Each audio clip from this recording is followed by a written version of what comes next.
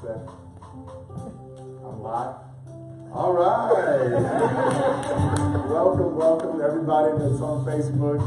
Apologize. This is our first time using some brand new cameras, and so we welcome every single one of you. We believe that you're in the right place at the right time. And let's go ahead and pray, and let's get into the Word of God tonight. Father, in the name of Jesus, we thank you for this another opportunity to meditate your word. Your word is a lamp unto our feet and a light unto our path. We ask you to shine the light of your word to us tonight by the Holy Spirit. Help us to see it. Help us to get it. Your message to us in the name of Jesus.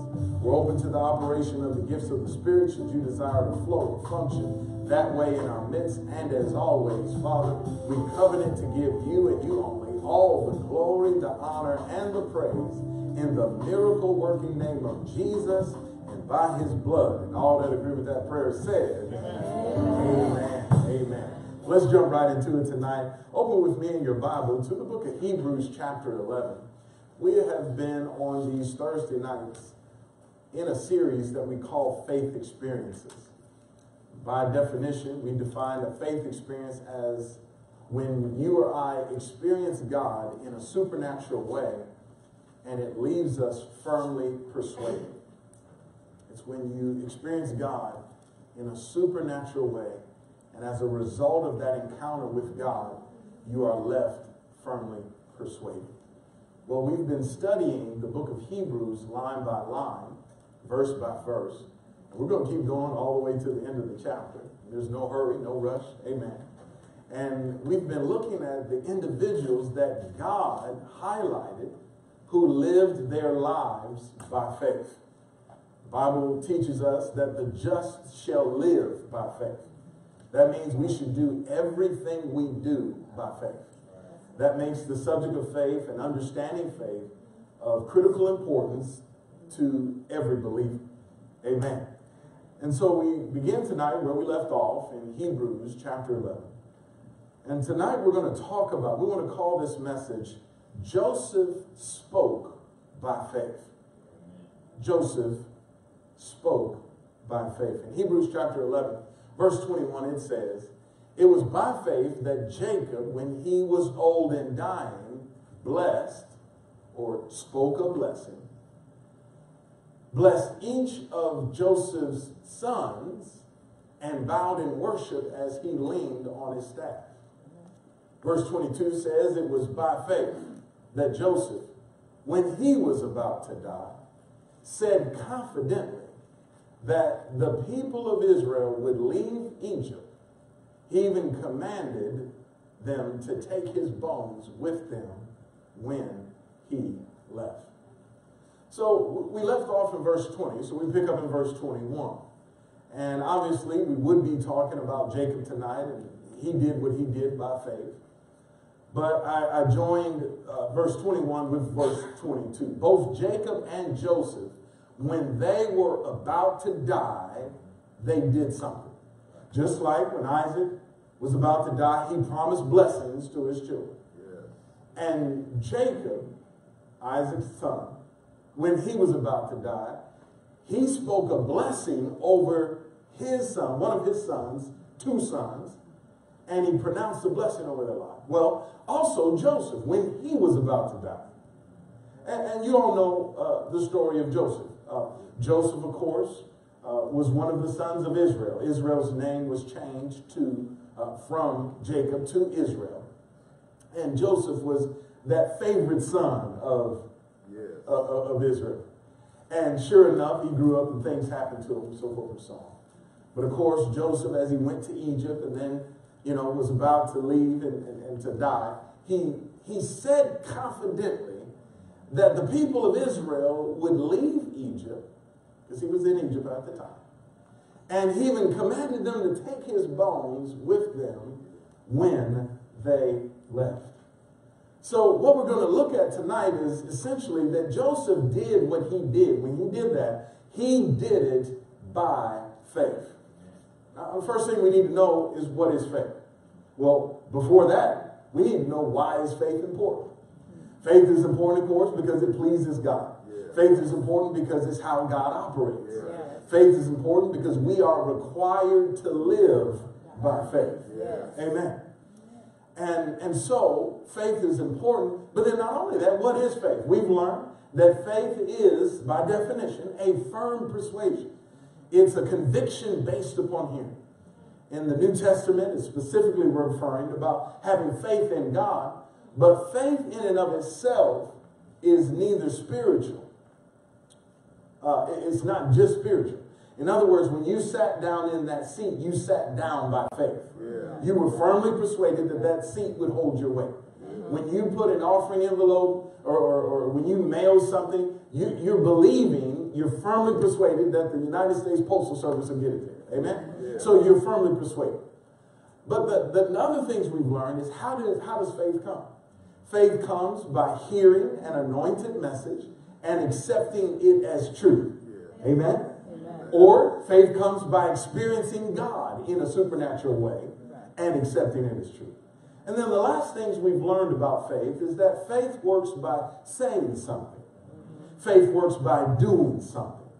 Faith also works by patience. And the Bible also says that faith works by love. So we like to keep all of those things in mind when we look at anybody that does anything by faith, so we can really and truly know how they did it. In these two verses, or in this particular verse, the Bible says that it was by faith that Joseph did what he did. Yes. Now, if you all been listening to me for any amount of time, you all know there's two people that I want to meet when I get to heaven. Joseph and Job. Because of the things that I've experienced in my life, I have just a high regard of respect for them. Just an extreme appreciation for the life and the example of faith that they lived. Particularly concerning Joseph, one of my favorite verses as a result is Psalm 105, stanza 19. It says, I didn't copy that verse right. It says that until the time that his word came, the word of the Lord tried him. Psalm 105:19. Until the time that his dream came to pass, the word of God, the word of the Lord tried him. And I don't know about you, but I've got dreams and desires. I've got visions that I'd like to see fulfilled in my lifetime. And as it was with Joseph, so it will be with us.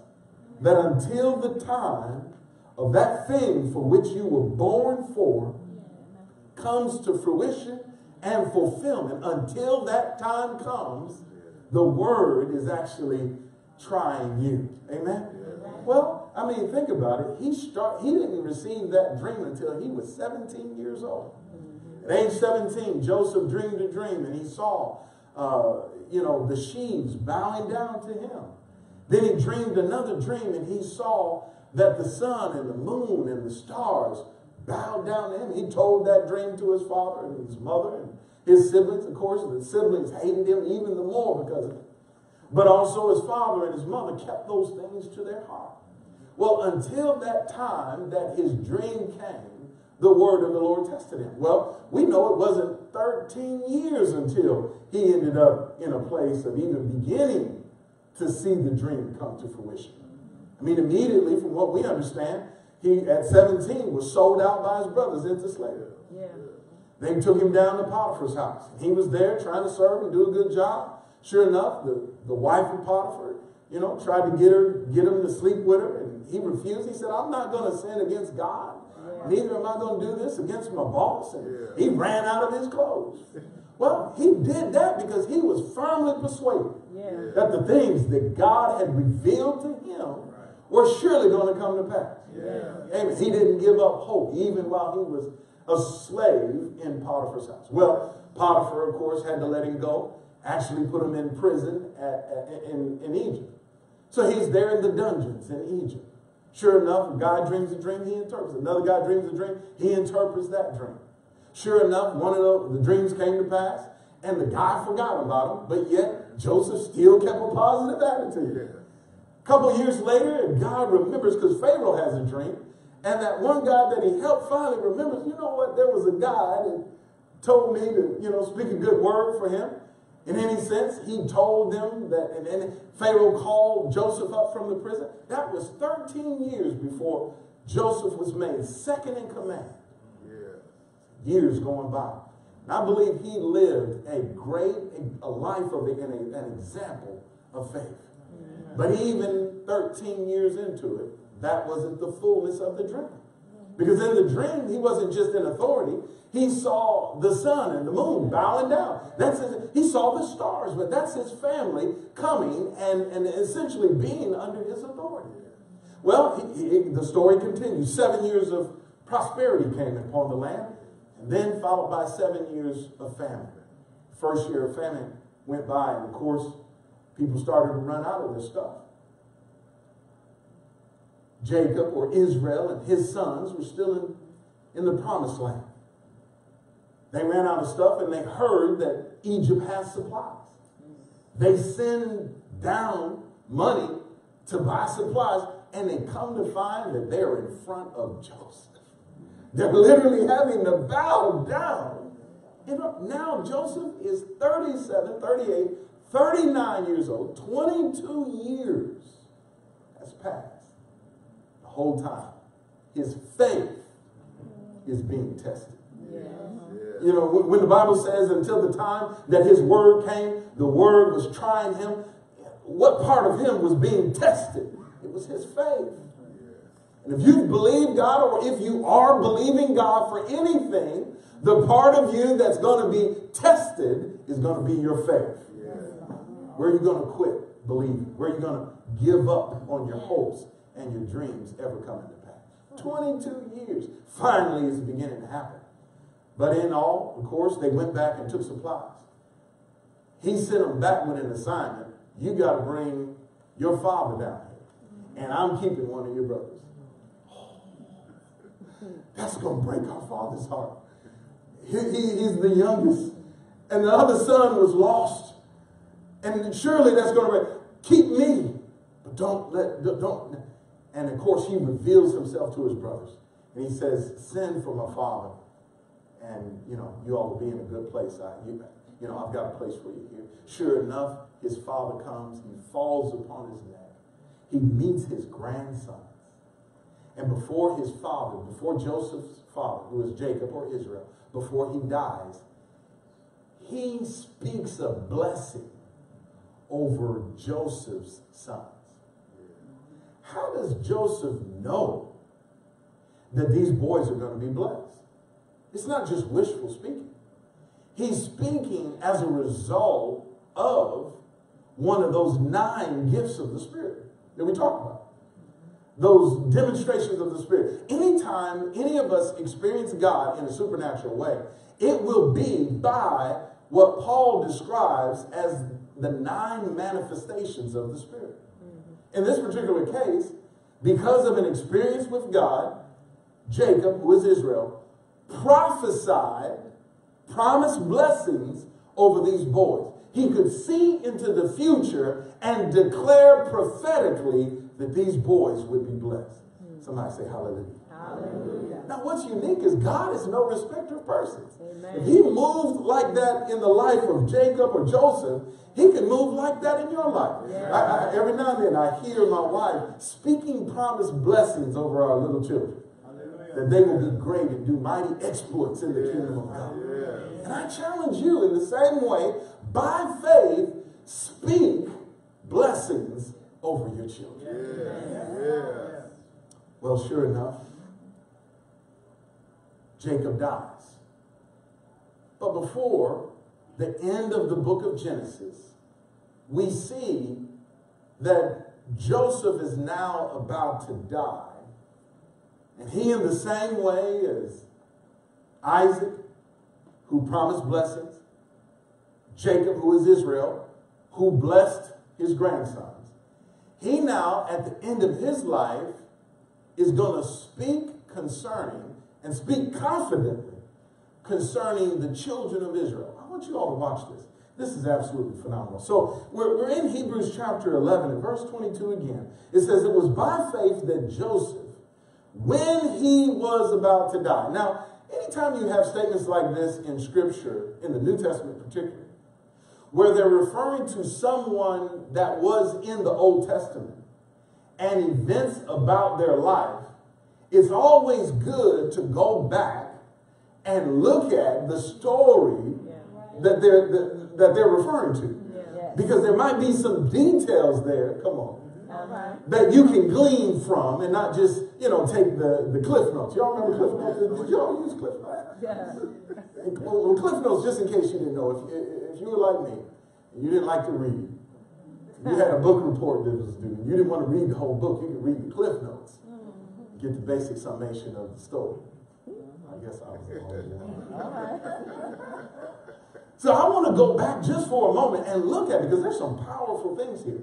Now, the book of Genesis is the first book in the Bible. Of course, Genesis 1 through 12 tells us the beginning, tells us where Noah was. And we end up, after Noah, going into chapter 12, where begins the story of Abraham. And of course, the story of Abraham goes on for several chapters, and then he has a son, Isaac, of course, and then we picked up and we looked at the story of Isaac, and then, of course, Isaac has two sons, Esau and Jacob, and that tells the story for a while.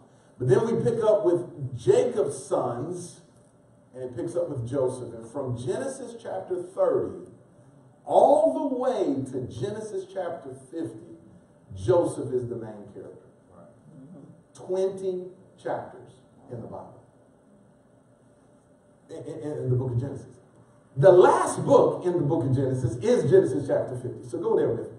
So we're at the end of the story of Joseph. Now, I just described that everything that Joseph did, he did by faith. He lived by faith.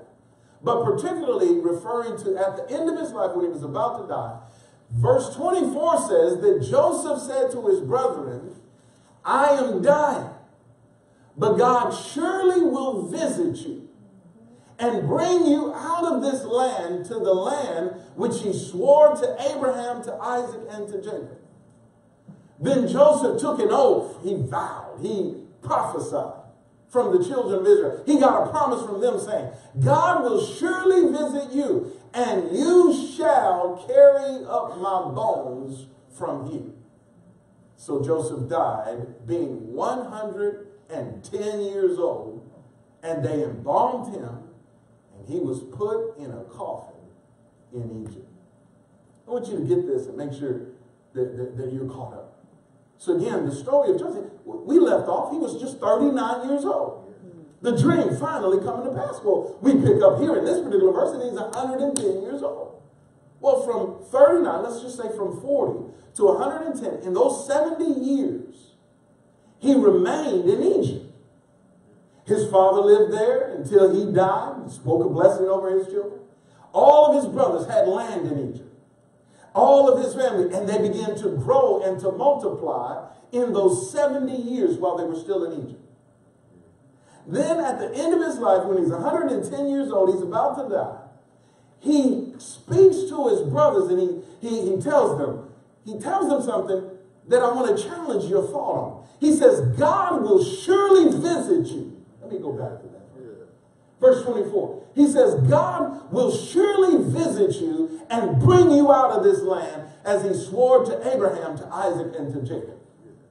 Now, how does he know that? Yeah, Abraham made mention of it, and I'm sure he passed it on to Isaac, and he passed it on to Jacob, or maybe not. But what he is speaking of surely came to pass. God did visit them. God did bring them out of that land, as he did swear to the children of Israel, Abraham, Isaac, and Jacob. Amen. What I challenge you to see is that Joseph, is speaking by faith, which means at some point he heard an anointed message from God. At some point, he had an experience with God that left him firmly persuaded. He was so persuaded after this experience with God that he said, I'm speaking to you guys that there's going to come a day where God's going to